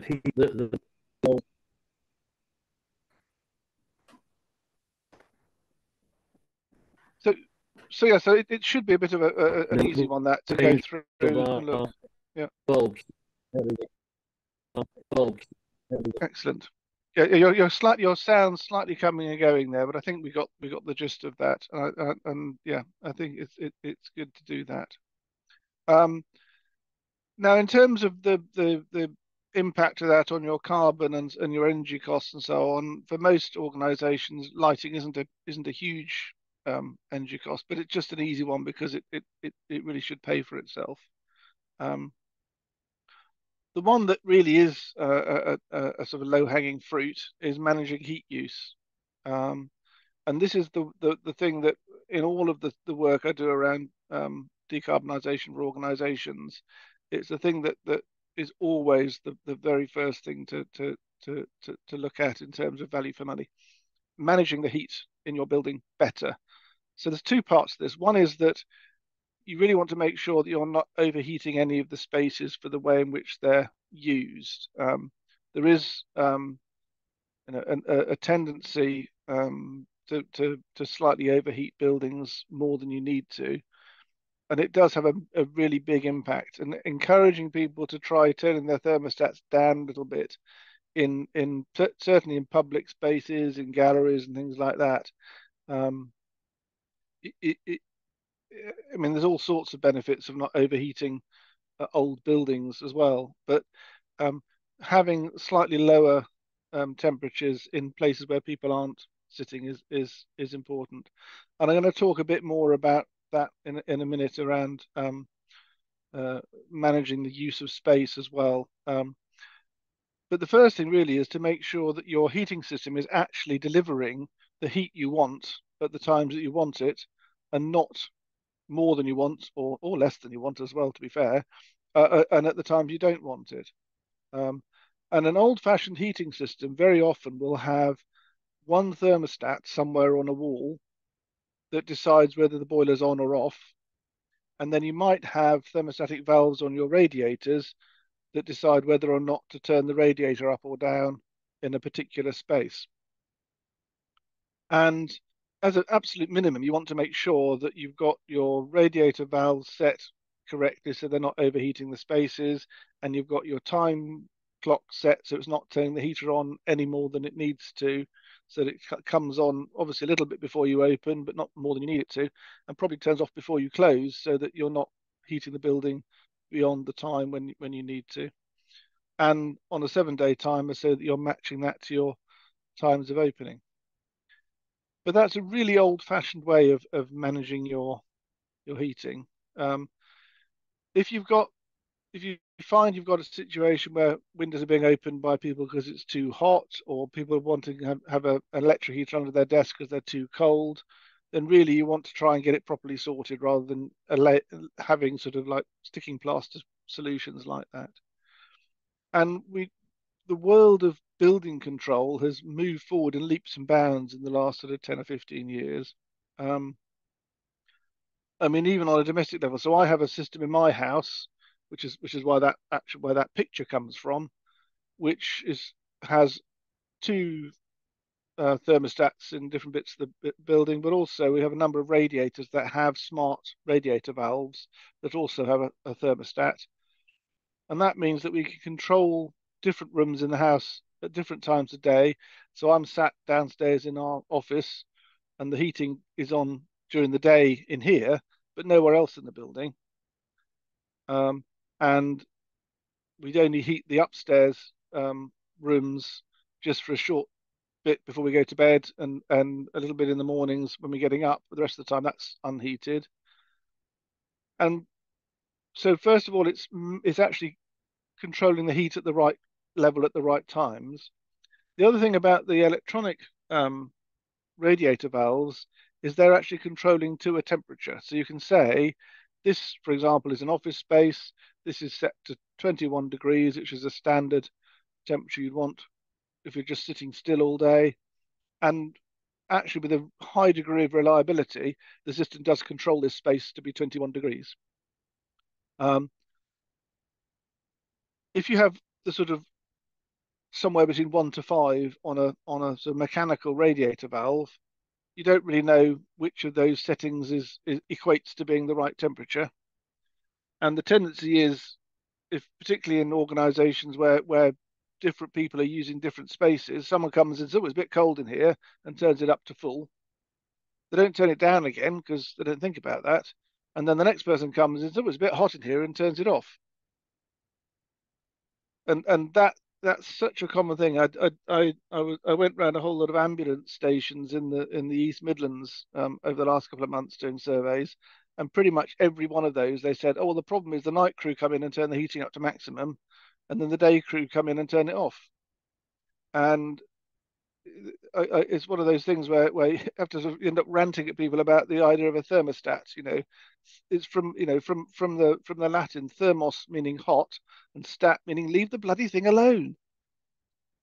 The whole point of the thermostat should be that you set it to what you want the thing to control to, and then you leave it to control to that. In practice, the sort of mechanical radiator valves are not particularly sophisticated devices, and so they're not very reliable. And of course, it may be that in your building, you've got an old heating system with large, cast iron Victorian radiators and a big black knob on it. And there's no, you can't fit modern valves to it. It doesn't have that level of sophistication. But actually, there is coming onto the market now a new building management systems that use some of the sort of huge advances we've got in sensor and actuator technology to bring costs down. So in my case, for example, the thermostatic radiator valves I've got here, which are the electronic ones, I think they're about £40 each. So they're not very cheap, but they're a highly sophisticated bit of electronics. And they talk directly to, but via via Wi-Fi to the hub. The whole thing's controlled wirelessly. And I've got very clear data. I can look on the system on my phone from anywhere in the world and see what the temperature control is. And if we want it a bit warmer, I can adjust it. It has a facility where if people are feeling a bit cold, they can turn it up. But at the next time it gets to the end of the day, it resets it back to the standard program. So again, if you've got a thing where people are feeling a bit cold and you want to turn it up a bit, you can, but that doesn't then mean it just gets left on full forever. So for most buildings, looking at the way in which they manage their temperature control is quite important. I mean, you'll all have different heating systems, I'm sure. I did a review of a museum up in the Dales where they have quite a sophisticated, recently refurbished building, which has quite a good building management system. And then outside, they have a number of railway carriages that they use for part of their display, but also as a sort of learning centre and so on, which has little air-to-air, like little air conditioning units really, but they're used for heat, air-to-air units all the way through it.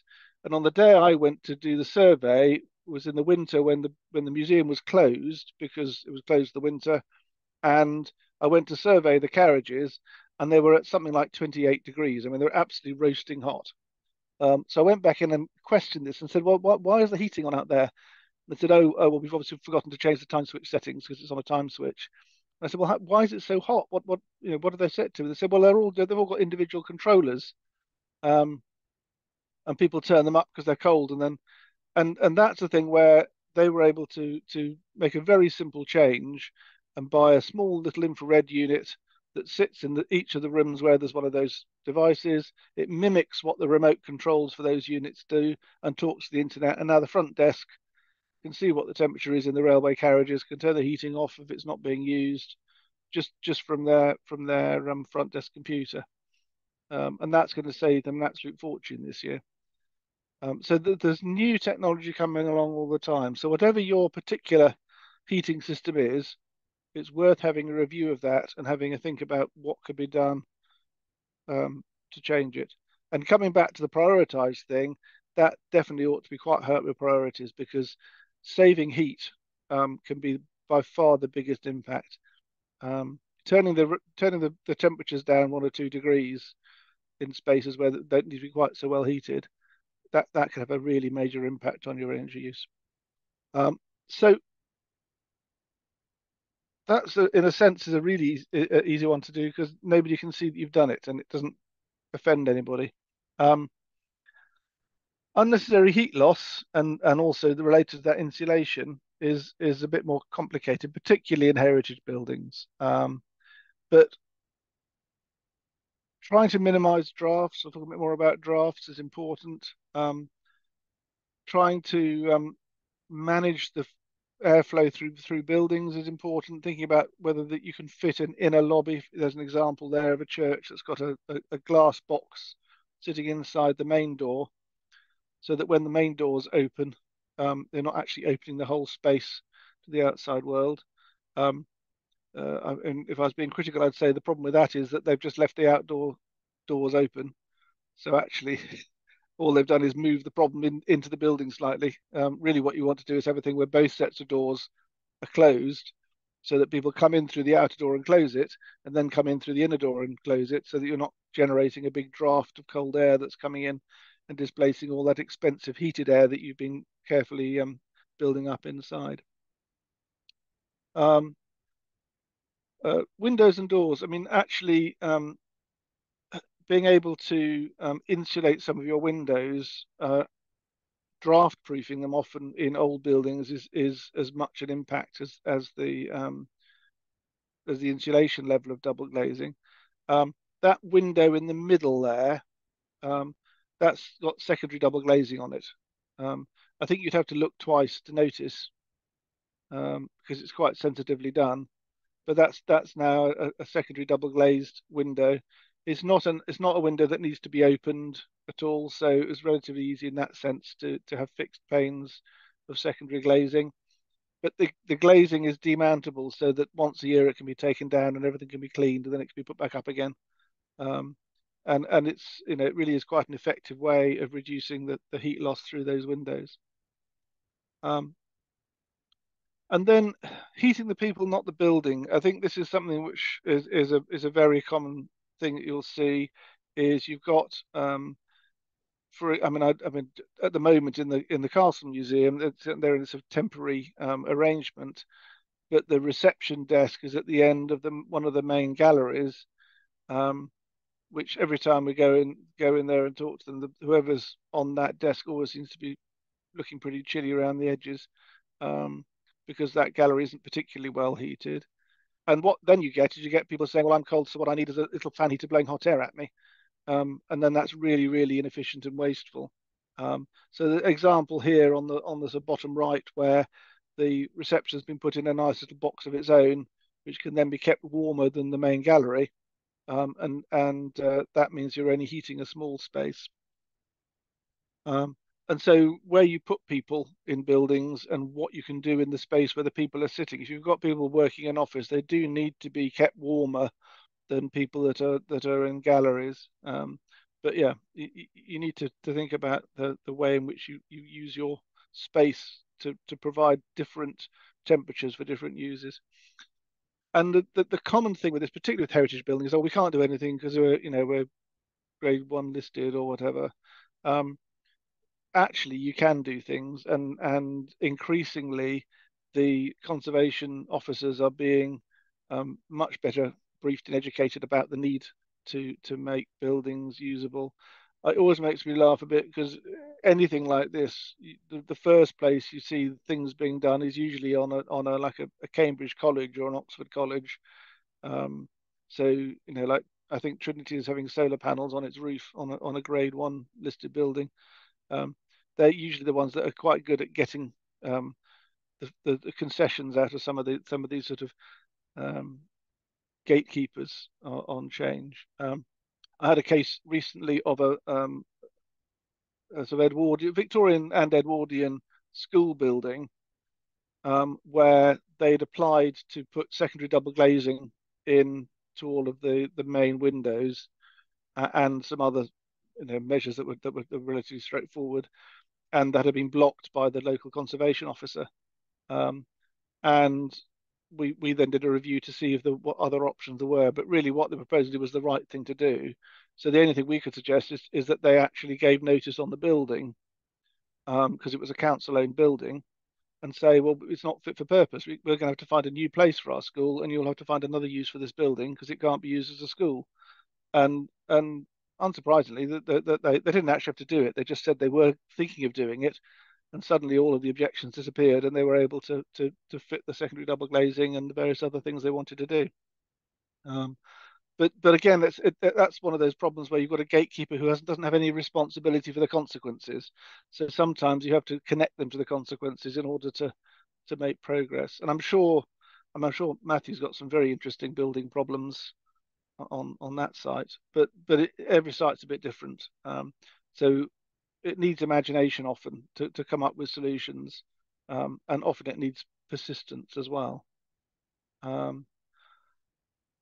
And linked into that is directly around insulation of buildings and in reducing the heat loss from buildings. And I mean, this is a slightly trivial example, but I think it's quite a nice one. So in the Cathedral Close, they upgraded the sort of little box that the guys that are monitoring traffic flow sit in, and what they've installed is a fully insulated box.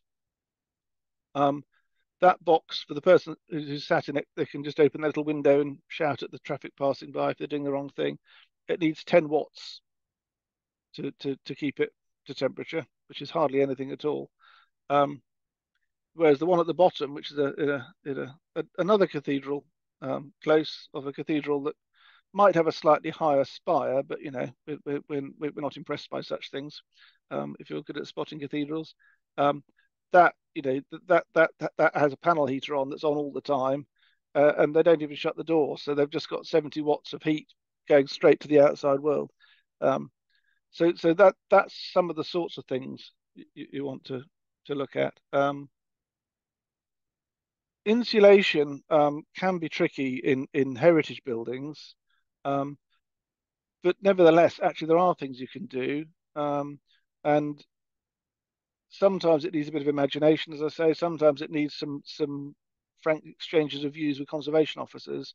But there are obvious steps that can be made. It's such a common thing that I went around a building fairly recently, which was an Edwardian building, and they'd carefully fitted secondary double glazing to all the windows. And I went up into the roof space, and the ceilings were just lath and plaster onto the beams, and then above that were the tiles with daylight coming through, with no insulation at all. And I said to them, why have you not got any insulation in the loft? And they said, well, we just assumed there was some. So, well, did anyone go and look? Because it's not hard even to access it. And they were absolutely astonished that there was no insulation in the loft, and it never even occurred to them that might be a major heat loss. And it is quite a big impact. So just again, being an engineer, I have to have a few graphs. So the top graph on the right, that's showing you heat loss in watts per meter squared. So basically how much of your heat is escaping. And then on the other axis along the bottom, that's the depth of loft insulation you've got. So if you've got no loft insulation at all, and you've just got the ceiling and then the roof, you've got 25 watts going out for every meter squared. This is on a typical cold day. If you put 100 millimeters, which is 4 inches in old money, which isn't much, that comes down dramatically to sort of 8-ish, 7.5. Modern standards is for more than 300. That gets you down to somewhere around 2 from 25. So it makes a massive impact. And loft insulation is dead cheap. If you're going outside on a cold day, put a hat on. Do the same for your building. So if you've got roof spaces that are accessible, which you won't all, it's worth just checking what the state of insulation is and making sure that it's done. Sally. I like it when you ask questions, Sally, because I can drink my coffee. Excellent. I am just wondering, in terms of depth of insulation, I've never needed to look this up recently, really. But so you're saying 300 mils of loft insulation is the current standard, but are all about a foot loft insulations the same? I mean, if pretty I had, much, yeah. Are they? Yeah, I mean, you can spend a lot more money on fancier stuff, but actually, in terms of value for money and so on, standard Rockwool loft insulation is the stuff to go for.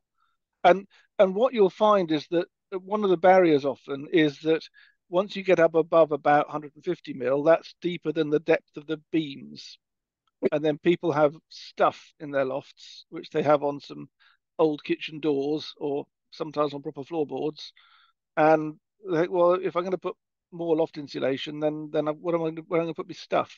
And actually what you need to do is you can now buy little legs to put your boarding on that raises the boarding above the beams. And actually that has quite an impact, because if you're just insulated between the beams themselves aren't as insulating as the loft insulation.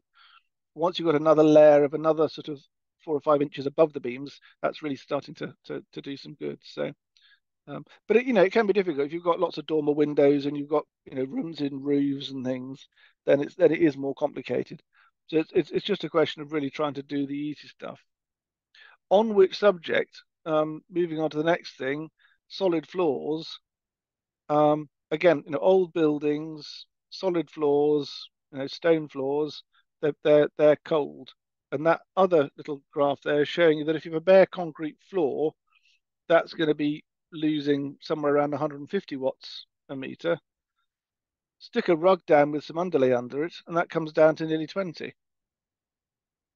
And so if you've got, if you've got people working in a space in an old building with a solid floor, just putting down a nice rug with a big thick underlay. I'm sure there's someone here that knows where you can go and buy a nice rug. Then that really does make a difference. I mean, you'd be surprised basically how big a difference that would make to the heat loss from that space. And similarly, hanging wall hangings. There's a good reason why in medieval times they like their tapestries, because they help keep the room warm. And again, I mean that slightly hard to see picture in the bottom middle is that's meant to be a curtain. So actually hanging curtains on not where the windows are, but just on blank stone walls is a really good technique. And we were up in Stirling recently, and looking around there, I noticed that in their offices, there they had a whole wall there was a main stone wall that was completely hung with a sort of big velvet curtain. And unfortunately, I didn't think to take a photograph of it at the time. So I was then thinking, where can I find a photograph of a velvet curtain? That was the best I could do. And it's full height wall hangings that in heavyweight lined material. They're breathable, so you're not going to have any damp issues and so on. But yeah, they do make a difference. Sally. I'm just thinking about what you just said about hanging tapestries on the wall and curtains, etc. Is it the air gap that makes it work? I mean, I was just thinking, can I just stick fabric on the wall as if it were wallpaper, or does it need to have that air gap that curtains do? It's both. It's both the material and the lining, and the air gap behind it. And that's about making sure. That's why it's be floor to ceiling. You want to make sure that you haven't got airflow up and down it. I mean, if you think about double glazing, you've got two layers of glass and a gap. It's the gap that's doing most of the work. The glass itself, it's not having two layers of glass doesn't have a very big insulating effect, but that gap of air in the middle is the thing that's doing most of the work. Or I mean, these days it's not air; it's sort of other stuff. But yeah, it's the air that's doing the work. Yeah, and then bottom left picture.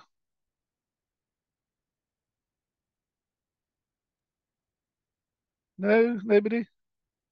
I think it's drafts. Drafts. You've got to think about your drafts, and you want to make sure that you're doing everything you can around drafts, because um, I mean, my background is in other areas. I've only got into doing building stuff quite recently, and frankly, I was astonished by how much heat loss is because you've warmed the air up and then you've let it out. People tend to think about drafts as being the cold air coming in, but that's not the problem. It's the warm air you're letting go, if you see what I mean, and then having to warm up the air again. So drafts are a major source of heat loss. Hence, my obsession about not having open doors. Keep the doors shut. Put a nice little sign on the outside to explain to people why the door's shut as well. We were talking earlier, right at the beginning, about the role of museums in advocacy and so on. And if you're doing things in your building and then explaining to people who are visiting why you're doing it and why it's important, then you're getting a double benefit there. So things like draft strips to look at where you're getting drafts coming through. Keyholes. It's amazing how much air comes through a keyhole. So having a keeper on a keyhole is important. And then things like thinking about the airflow through the building. If you have a building which has got a door open both sides of it, then there's naturally going to be a pressure difference from one side of the building to the other. And if you open a door at each side, you'll get quite a lot of air pulled through. And thinking about how you manage the flow of visitors so that's less likely to be happening. And if you can, having sort of little airlocks by having twin doors with a lobby between them. Again, not always easy to achieve, but that can make quite a big difference. So yeah, so there's quite a lot in there, and all this really is just trying to get your mind thinking about things you might want to go away and have a look at. I obviously can't, in the time we've got available, we can't go through all the stuff. And then on similar topic, just to keep Sally on her toes. Time of use electricity. Sorry, Hannah, did you have a question? Other Hannah. Yes, we had a question on this heat loss through floors. You might be aware that there was originally roller skating, and had a level of about 4 to 5 inches of bitumen laid underneath the on which they skated, of which there's a layer of slabs on top of that. And I just wondered what the sort of heat transfer coefficient was like on the bitumen itself, because it obviously is very dry because it acts as a damp-proof course. But I've never been too sure as to whether it gives much sort of protection to heat loss through the floor. That would be a good follow-up question if you wanted to send that in for the cafe, because I can go away and look that up. I'm sure that the CIBSE Guides produces some information on that, because it's such a common building material, maybe more in roofs than in floors. But I'm sure there'll be a number for it, and I could give you some information on that. I think you're maybe right. I suspect it's probably quite good. Yes. Okay, time's getting on a bit. So just trundling through the last bit. Time of use of electricity. This is really just to make the point that during a day, typically the electricity carbon content moves around a lot, and sophisticated organizations who can do are looking at ways in which they can use electricity off peak. So typically, if you're looking at having electrified your heating, then one of the things you can do is you can use a big heat store, and you run the heat to pump up the heat store overnight on low carbon, low cost electricity, and then you use the heat during the day. It's like the sort of modern equivalent of the old night storage heaters. So that's the thing. Again, there's something you can have a think about there, but that really comes into the next stage of decarbonisation, and then we're really coming on to the sort of big money ticket items. So very quickly, because we're up against time now, it's going to rattle through much more quickly in the second half. Changing to electrified heat. So you'll be aware of all the move to heat pumps. The point about a heat pump is that even if, as we've said earlier, the carbon content of electricity is currently still not very different from gas, the big difference is with a heat pump, you get 3 or 4 times the heat out of it, of the electricity you put in. Because what you're doing is, instead of actually just generating heat, you're actually using the energy to pump the heat from the outside to the inside, in just the same way that a fridge pumps the heat from the inside of the fridge out into the room. It's the same technology. So at the moment, though, because gas is so cheap relative to electricity, if you're on gas, moving to heat pumps is probably not going to save you anything in terms of running costs. They are looking to change that. The government were meant to have been doing some work on that, but they seem to have been a bit distracted by some other issues. You won't have seen much in the news about rebalancing gas and electricity prices. Just as a general point, biomass as a solution for heat, which was very fashionable 10 years ago, generally now is not actually considered to be genuinely carbon free, unless you've got your own source of woodland and manage your own supply. It's slightly dubious. The whole business of supplying wood chip has become a bit controversial because it's not necessarily fully sustainable. And heat pumps, as I say, they're just pumping the heat from the outside to the inside. They don't break the second law of thermodynamics for any Flanders and Swan fans out there. You can actually pass heat from the cooler to the hotter if you do it through the correct thermodynamic cycle. And generally speaking, that's either coming from the air with an air source heat pump, or you can pump it out of the ground using boreholes or buried pipes.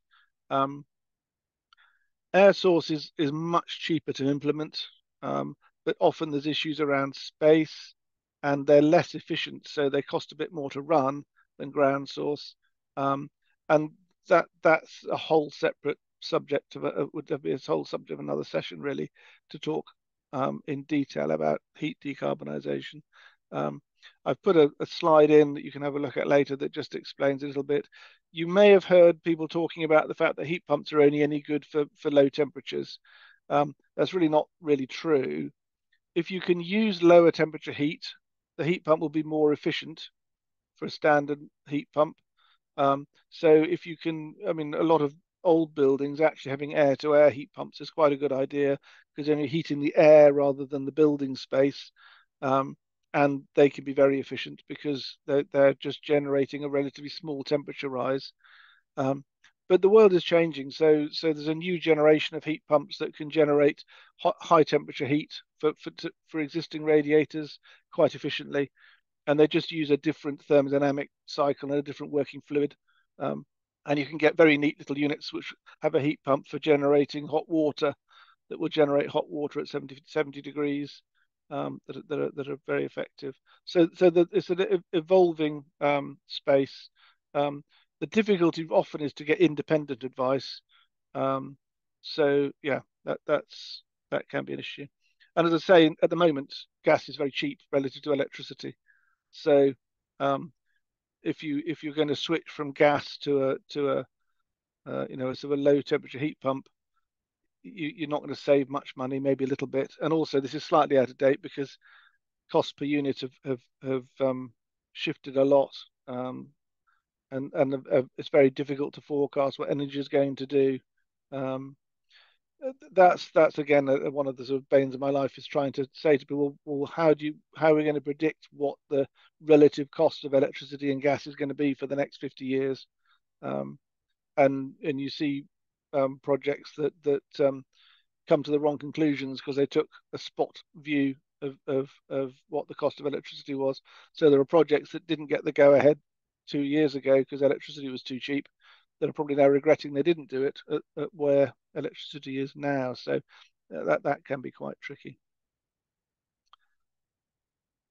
And then really the final thing on this is on generating your own electricity.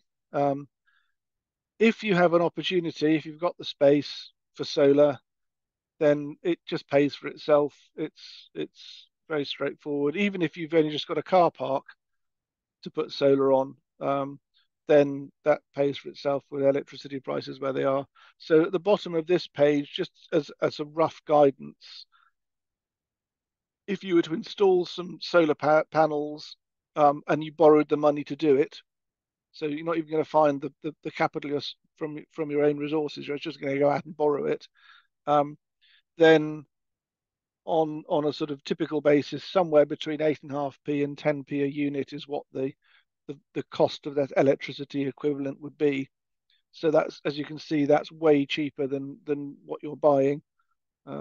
So often you can actually finance a scheme like this, and the savings more than are enough to cover the finance, and you're saving money on top as well as being low carbon. So well worth having a look at. Again, there are complications around getting the grid to allow you to do it if you're in an area where there's poor connectivity. That can be an issue. Generally speaking, you only want to install enough to make sure you use most of it, because if you don't, then it's less valuable. If you can't use it and you're just selling it back to the grid, you don't earn so much from it.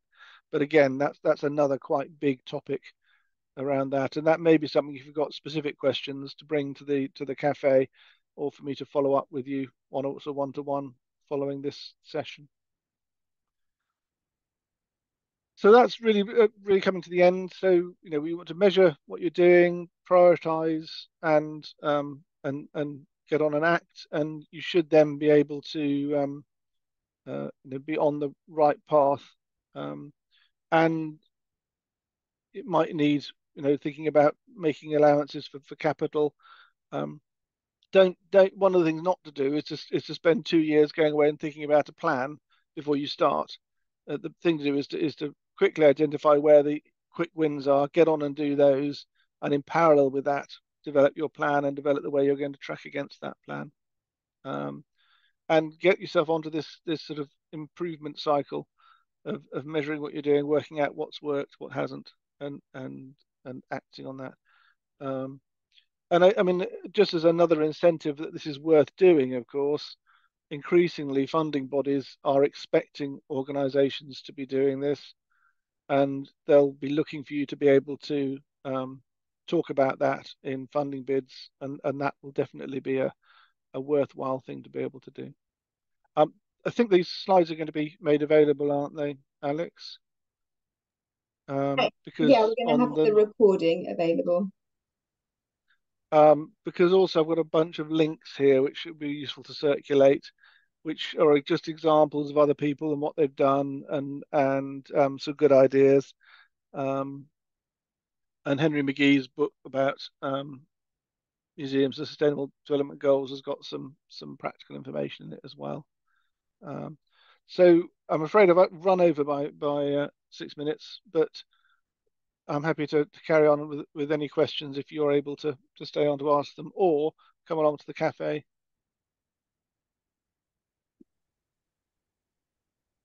Does anyone have any questions? Yes. Sorry. No, I was going to say Philip does. Yeah, but I've got one. One of the things we've heard mentioned about solar panels is that there's a fair degree of maintenance required each year. And obviously the access on a roof is not always all that easy. But I wondered if you've got any comments on this question of sort of maintenance and what sort of things you have to do to retain the panels in a sort of working order. I mean, generally speaking, the maintenance on solar is very light. Basically, it's keeping them clean. And the modern generation of panels are relatively self-cleaning anyway. But if you're in an area where there's a lot of pollution, we did a project where we put a whole lot of solar panels on chicken sheds, and no one had twigged the fact that the ventilation outlets from the chicken shed come out just at the top of the roof ridge above the panels. And within a few weeks of them being on there, they were covered in a thick layer of nice chickeny dust. So yes, you do need to keep them clean. But for most places, you put them up and you forget about it, and you might find that after 10 years, you have an issue with your electronics that needs to be replaced, because those bits don't last as long as the panels. But there are people who've had solar on their roofs for over 20 years and they're still going strong without any real issues at all. The other thing on the solar panels is we're a grade 2 listed building, and I always got the impression that it was very difficult to get building consent for that. But I noticed you mentioned the King's College Cambridge situation, and we've also got a situation within the parish of Sir Peter Mancroft, where apparently they've got approval from listed buildings to go ahead and install solar panels. I think starting early next year sometime. That's correct, yes, and that's on the basis of visibility. So the Sir Peter Mancroft ones are effectively on a side roof behind a parapet. Yeah. So that the argument, the persuasion was that there was no issue of visibility. Yes, I think for your building, yeah, that may be that you could argue that as well, that they wouldn't be highly visible. Well, I think they would be in a way, because the roof area where they go on to is south facing, which is obviously ideal. True, that is the front face of the building. But actually the building from an architectural point of view is the main interest is inside, not on the exactly outside. So your listing presumably is the internal structure of your roof and the floor and so on. So that may also make it easier. But again, you would need to think structurally about your roof and the roof access, and that you probably need to pay for a structural survey for the roof, which is an added cost up front. Yes, yes, I think the roof itself. Our main concern was on the maintenance side, whereas you have to get. There's some subsidiary roof areas that lead on to the main roof area, and you know, that could make sort of maintenance difficult because you'd have to get sort of access to the roof. But I mean, I presume you could use something like one of these. So the only maintenance really is cleaning, which they do with the same way they do, you know, window cleaning on tall buildings with these long extending pipes and things. So you'd never really go back on the roof on those systems, and it's perfectly normal to fit solar panels on a roof where access is difficult, and you're on the basis you're never going to go back up there again. I see. Yeah. I think the other thing we were concerned about, what we felt was that apparently, whereas there was resistance in the past to granting permission, because it's a sort of indication of being sort of socially aware and environmentally aware, that actually seeing the panels now no longer sort of create the same degree of horror that probably existed in the past. But I don't know whether that's a logical argument. That probably is a good argument for a planning committee, but I'm not sure that it has much influence on the dark heart of a conservation officer. No, I wondered that myself. Yes, but with a grade 2 listing, that really shouldn't be an issue. If you were 2-star and if it was your exterior that was the listing, that's more likely to be an issue. But it's worth a conversation, because you probably find it isn't an issue. Yeah, but you would have the cost of going through planning. No. Yeah, I think our external view of the building is more like a railway shed than a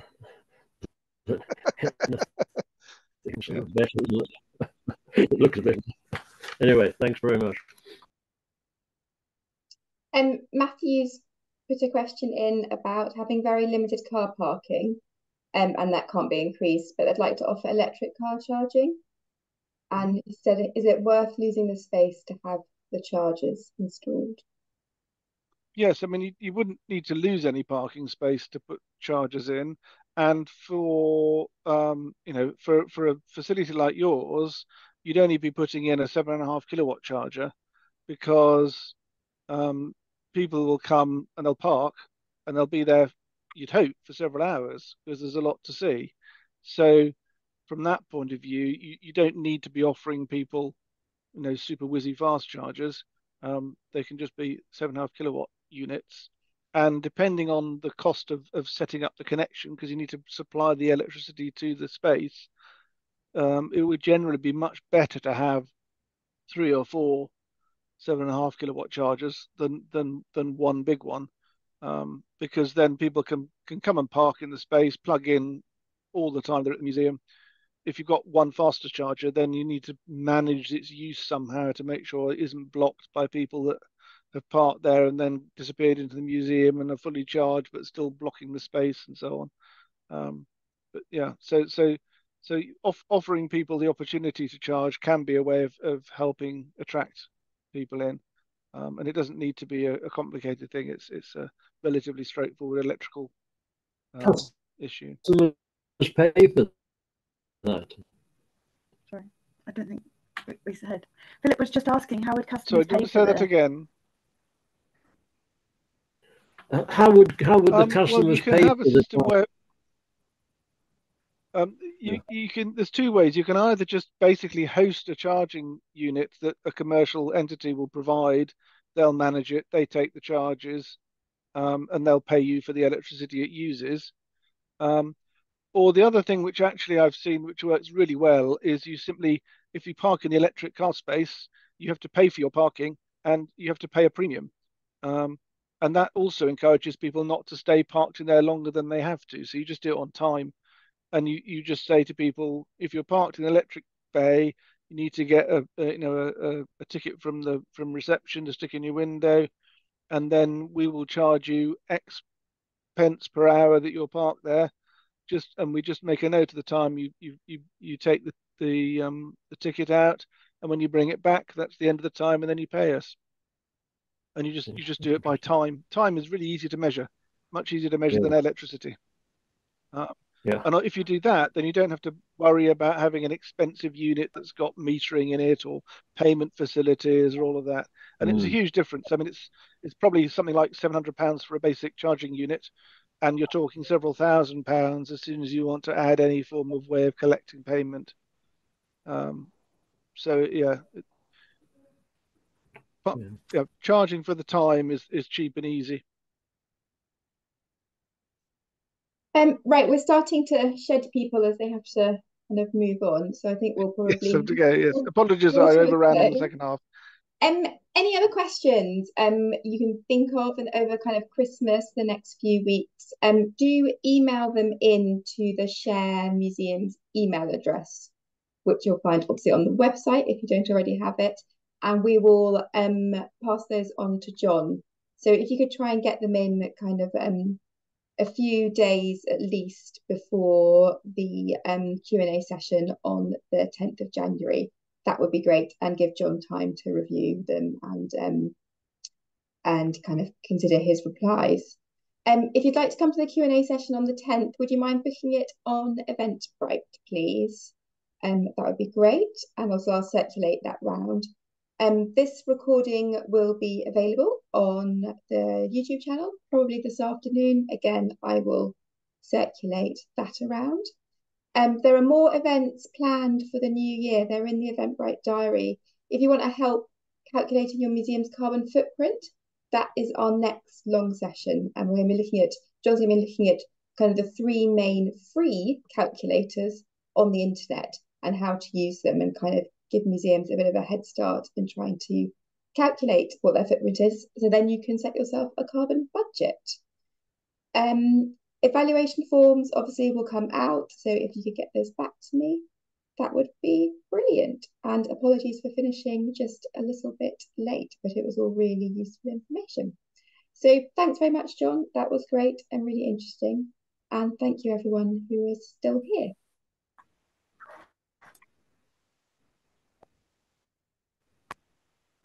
Thank you. Thank you very much. Bye. Thank you, everyone. Yep. Thank you, John. Bye, Sally. Thanks, Matthew. I had a question in the chat, and I was trying to be good and not talk anymore. Yeah, I couldn't see My the chat when I was question in the chat presenting. was, you twice mentioned that you need independent advice.